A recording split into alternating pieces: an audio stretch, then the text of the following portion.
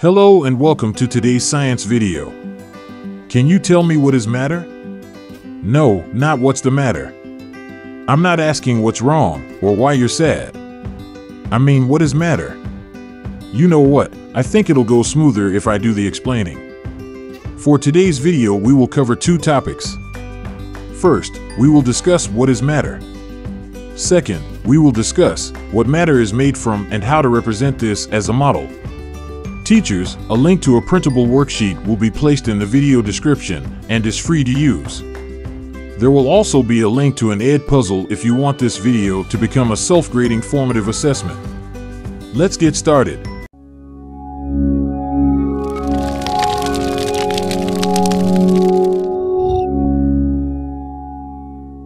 First, let's talk about matter. Matter is anything physically touchable.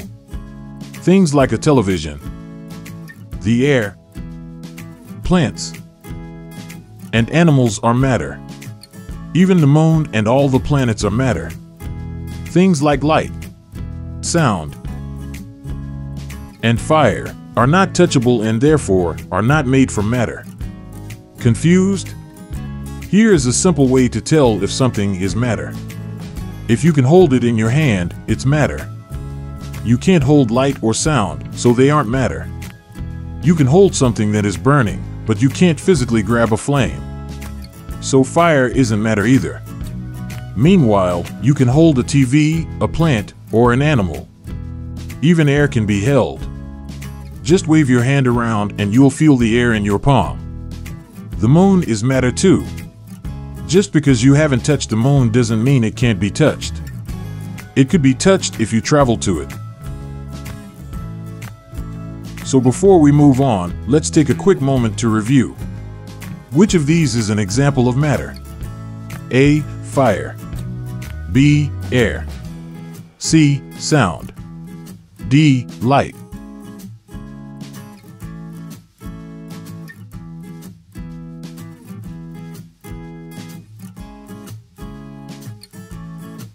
The correct answer is air. Before we continue with the video, please support the channel by leaving a like and considering subscribing.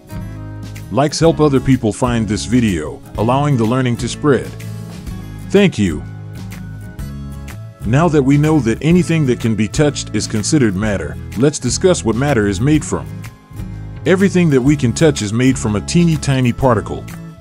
A particle is something that is a small part of a larger substance.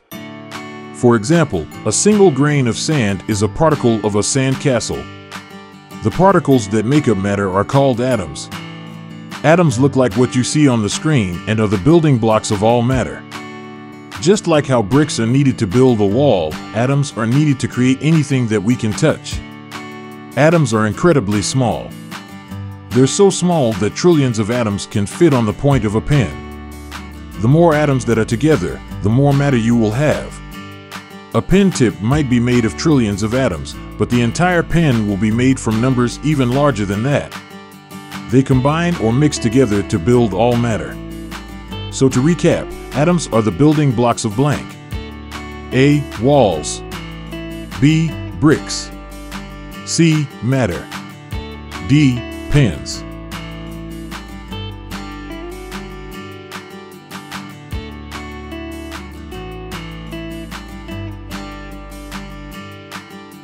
The correct answer is matter. Now, how do we represent an atom when we build a model of one? Believe it or not, making a model is very easy. All you need to know is where all the parts of the atom go. An atom is made of two zones.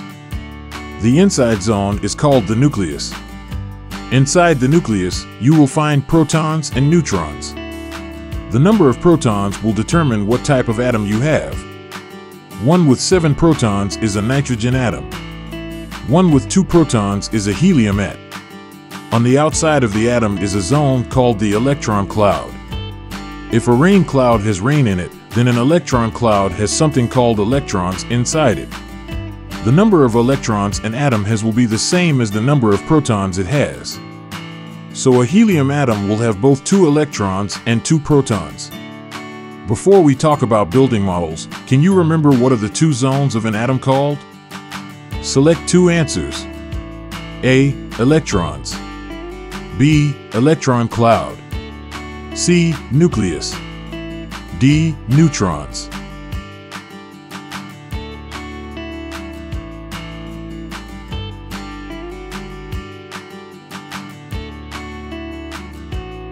The correct answers are electron cloud and nucleus.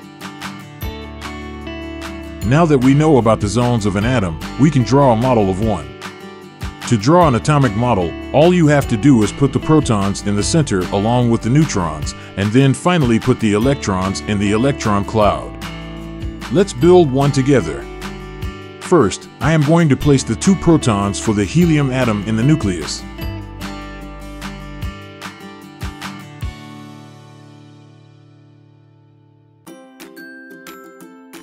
Next, I will do the same for the neutrons.